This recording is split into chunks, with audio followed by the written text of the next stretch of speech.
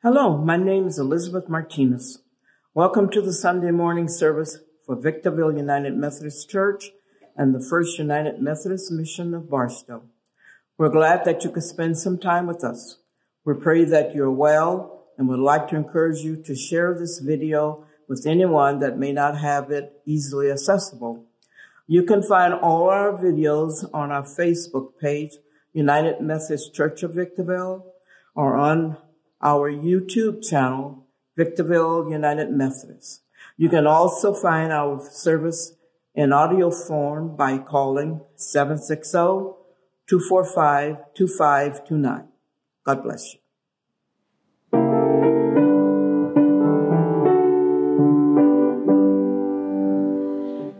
Lift every voice and sing till the heaven ring. Ring the Lord on ye of liberty.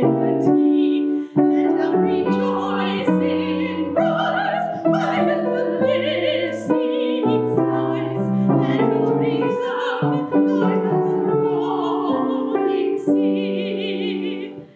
Sing a song full of the faith that the darkness has taught us.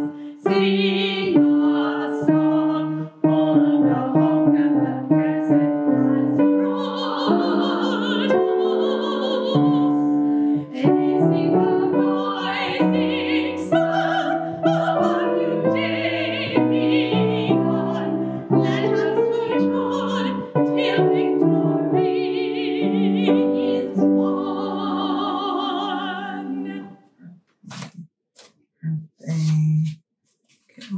Oh, hey, how are you? I am just cleaning up a little mess I have here. You see, I dropped my box of greeting cards and now I'm trying to reorganize them because I need to send out some cards to some people I've been thinking about, like a thank you card to the dentist for being so patient with me when I had to have some work done this week, and a get well card to a friend who broke her wrist, and I want her to know that I'm hoping for a quick healing for her. You know, I even have cards that just say hi, or just cards for checking in with someone who I know is going through a difficult time. You know, I think it's important that we share with others that we love them and are thinking of them. But it doesn't do me any good to write it all down unless I actually send the message so they receive it. You know, sending messages, thoughts and feelings that are on your heart was something that was talked about in this week's Bible lesson. No, they weren't talking about actual greeting cards in the post office because that didn't exist then. But James, the brother of Jesus, was talking to the early Christians in Jerusalem about how important it was to share with God what's on our heart. He was talking to them about prayer and praying in faith, knowing that God is powerful and can help answer our prayers. Well, here, let me read this week's Bible lesson to you, and then we'll talk a little bit more about sending what's on our heart to God. This week's lesson is from James chapter 5, verses 13 through 20. Is any one of you in trouble? He should pray. Is anyone happy? He should sing songs of praise. Is any one of you sick? He should call the elders of the church to pray over him and anoint him with oil in the name of the Lord. And the prayer offered in faith will make the sick person well. The Lord will raise him up. If he has sinned, he will be forgiven. Therefore, confess your sins to each other and pray for each other so that you may be healed. The prayer of a righteous man is powerful and effective. Elijah was a man just like us. He prayed earnestly that it would not rain, and it did not rain on the land for 3.5 years. Again he prayed, and the heavens gave rain, and the earth produced its crops. My brothers, if one of you should wander from the truth and someone should bring him back, remember this. Whoever turns a sinner from the error of his way will save him from death and cover over a multitude of sins. Well, James was very confident in the power of prayer, in the power of our God, that he can heal and give good protection and help when we offer those prayers up to him. You see, he wants us to share what's on our heart. He wants us to ask him for his help and his guidance and his love. It doesn't do us much good to keep those things to ourselves. Kind of like my letters. They need to be sent, and our prayers need to be sent to God. So what does that mean for me this week? Well, definitely going to finish cleaning up my cards and make sure that I send the messages that are in my heart to people that I care about. It's important. He mentioned how we need to pray for each other and love each other, and those prayers will help bring healing.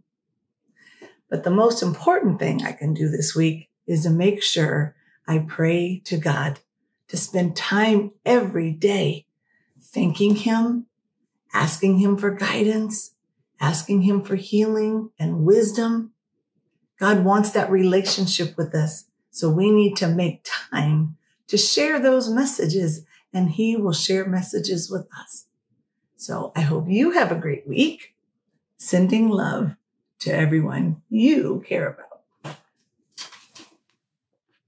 A letter from your long-lost brother in Christ just came in the mail this week.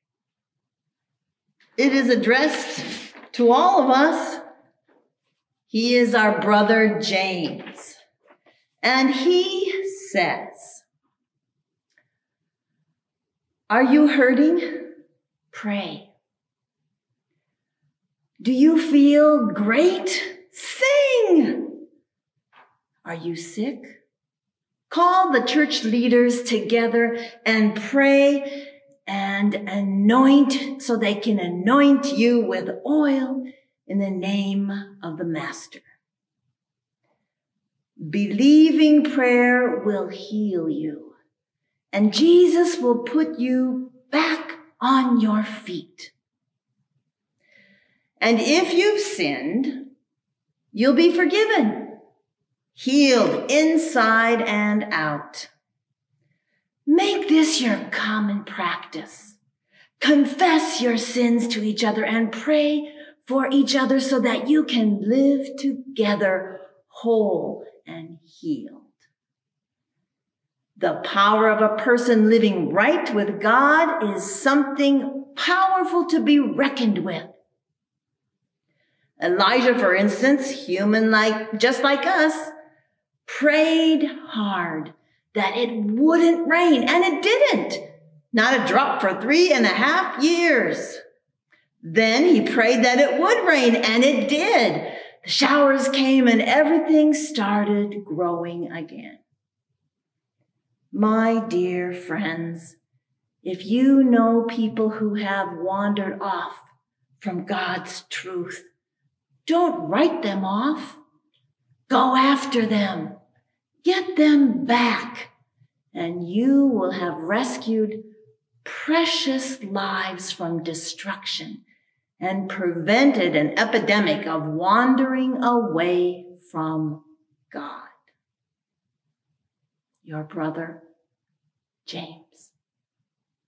Well, you may recognize this letter as a modern version of the ancient texts from Jesus' dear brother James, defender of our risen Lord.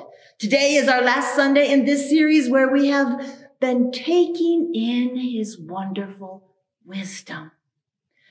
James puts a profound ending to his message, one that is meant to keep community strong and bound together in love. A message on prayer that's powerful enough to transcend time and place and transform all the hearts and souls that give it merit. I charge you with this task to take what it says here and make it come alive in your life. You will never regret it. This letter deserves and describes what a real community for Christ looks and feels like. It has the possibility to inspire us to be more than a group of people who share a belief in the same God, to a family who truly shares a wisdom from above. James wants us to claim a oneness that equips us to be able to survive anything. A unity that must be grounded in a pure awareness of the love and care that naturally results from living as the family of God. This has been my prayer all through COVID.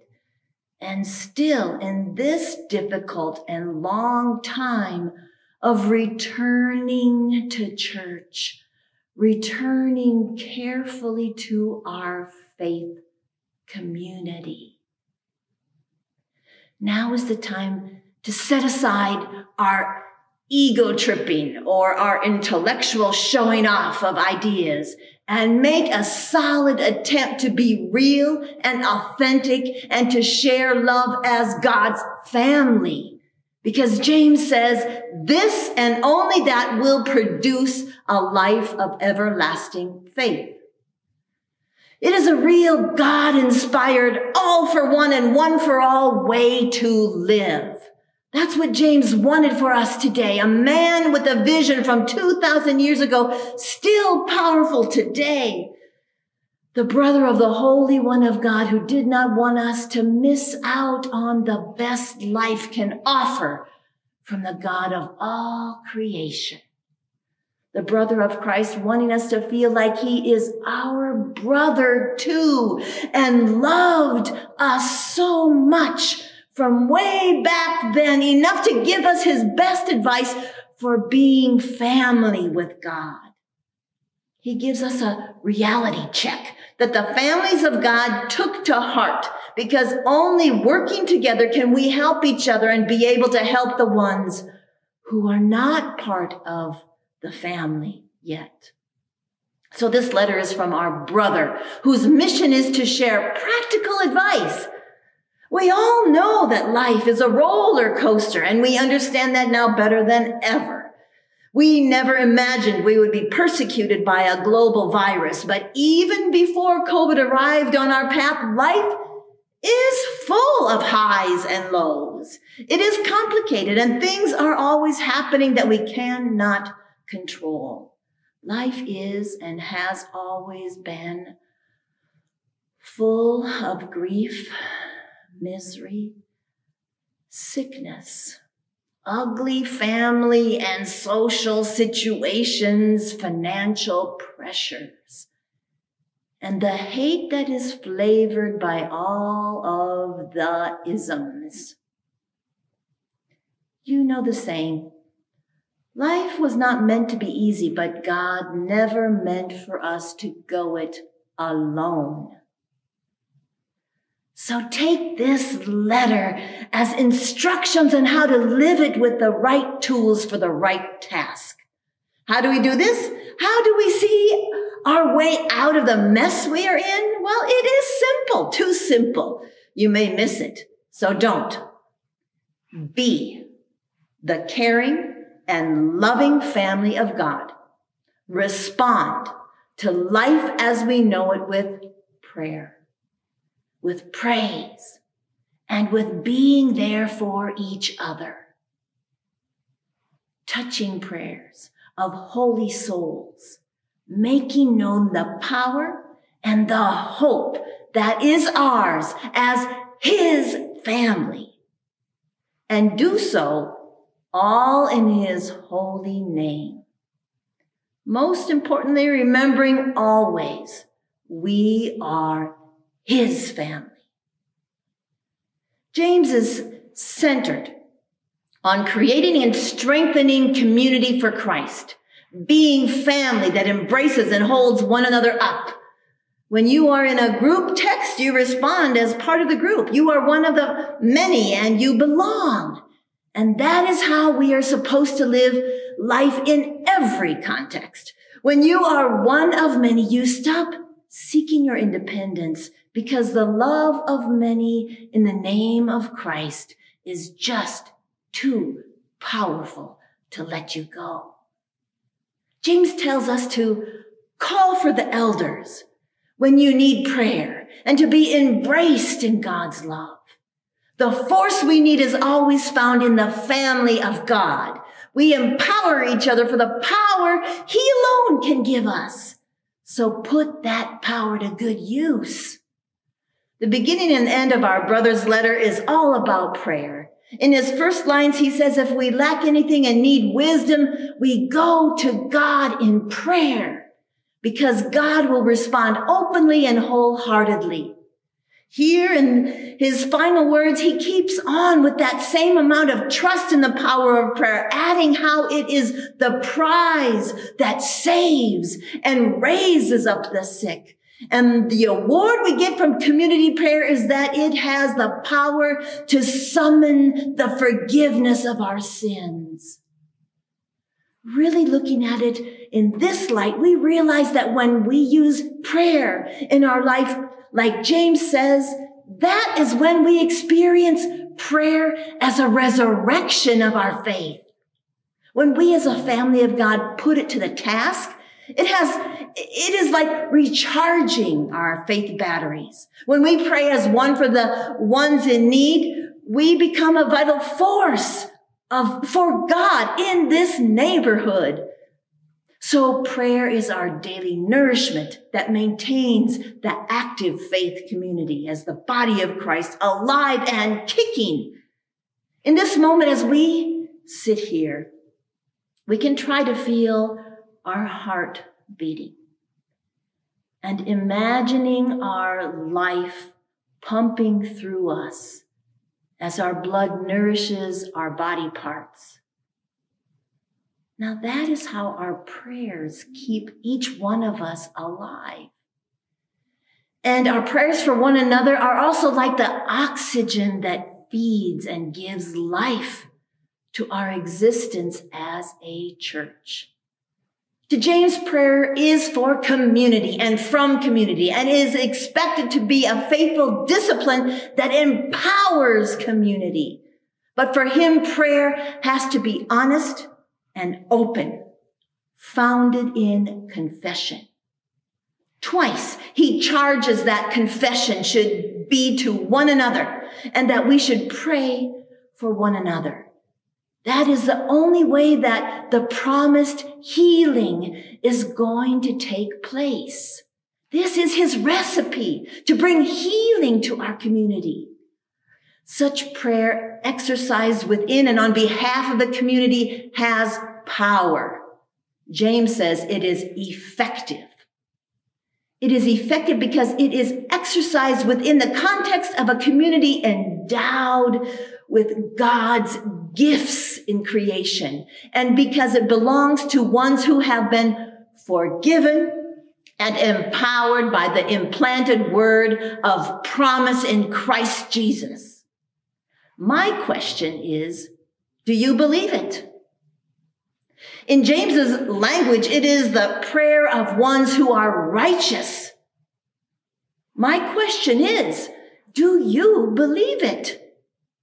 James calls us to heal the community, not just the individual, or rather we heal the individuals by making sure that they know they have a place to belong, a place that cares for them, a place that wants them, a place that honors them, but that expects them to come back to Christ for the good of the community at large.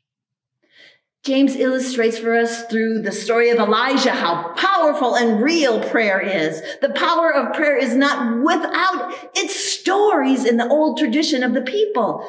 We are strengthened when we participate in ways to add our own stories and our own experiences to the rich ongoing tradition that confirms with conviction and confirmation the power of God's gifts to bring salvation and healing to the community of faith. When we gather for Bible study or fellowship time or any chance we take to share with one another, we have a chance to share these stories, and we feel God's presence at work. Our extended family for many is this, our church family. We are a family of faith. We are united by God. We are God's family, and God's families of faith need to commit to God and to one another and continue to care for one another. This includes those who are at risk. James acknowledges in 5:19 with an honest recognition that there will be some who will wander from the truth. Each of us can testify from our own personal and communal experience. There is need among the community for those who care enough to turn them around and bring them back. We need to know that such efforts of bringing back a wandering brother or sister are worth the effort, because in them and in their movement of recommitment, we can know that God's salvation is at work. In all its actions of caring, sustaining, and healing one another, the faith community is bearing witness to the fact that God's work of salvation continues in the involvement and actions of a caring community that exercises its actions with confidence in the name of Jesus. So don't just sit there. Be there for one another. Pray for the ones in your pew today who are sitting with you in your room today. Pray for your pastor. Call the ones in front of you this afternoon and call or text or email your pastor with a prayer and hope for unity in our church. James wants more than anything that we act like an authentic church founded on Jesus' words and deeds. In order to do that, we need each other to keep on the right path together, walking with the one that leads us to true freedom in perfect unity with Almighty God and with this faith community. We are Christ's body on earth, loving and caring for this little corner of God's world. Amen.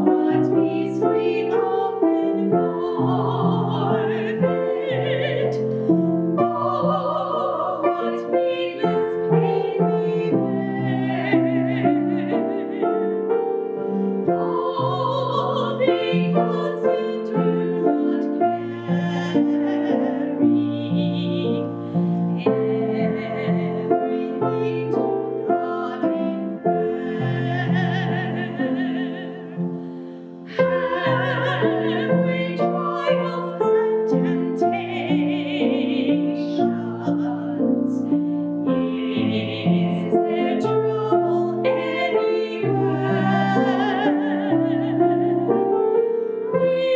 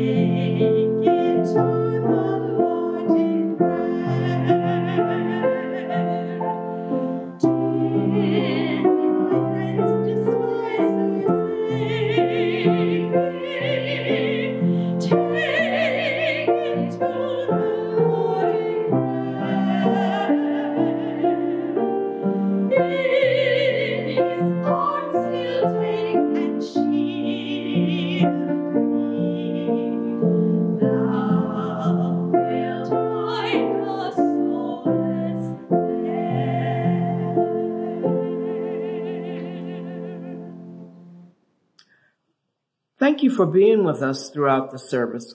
We hope that you were able to find it inspiring. If you would like to make a donation, you can mail it to the church address, 15150 La Paz Drive, Victorville, California, 92395, or 404 East Mountain View Street, Barstow, California, 92311. You can also make an online donation through our church website, churchonlapaz.com or vvumc.org. Remember, you can also listen to our service by calling 760-245-2529. We thank you for any help that you can provide as we're trying our best to do what we can in these trying times. Until next time, God bless you.